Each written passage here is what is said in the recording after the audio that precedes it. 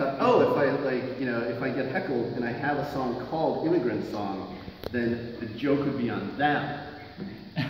That's how stupid I was.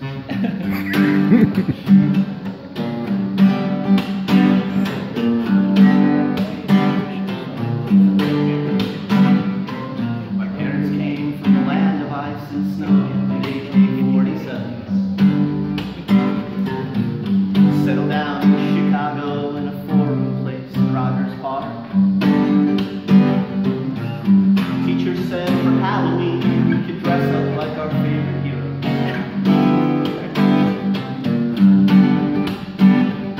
I was the only kid in the second grade who looked like Joseph Stalin that day. Teacher asked me why I didn't.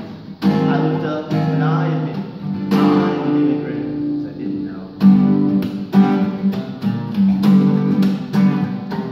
And for those of you kids playing at home or watching on YouTube, just a little pro tip for you.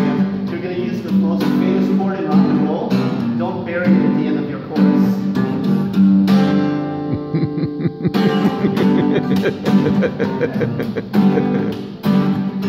In college, I tried flirting with an older girl named Julie Better.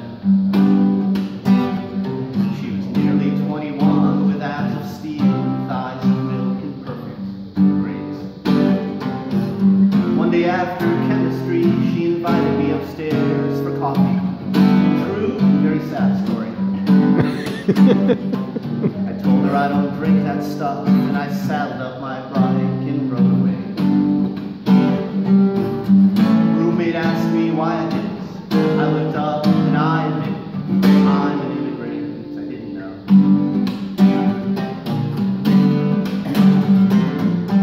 Boys easily confused in a land that's filled with double V's, and W is what they say.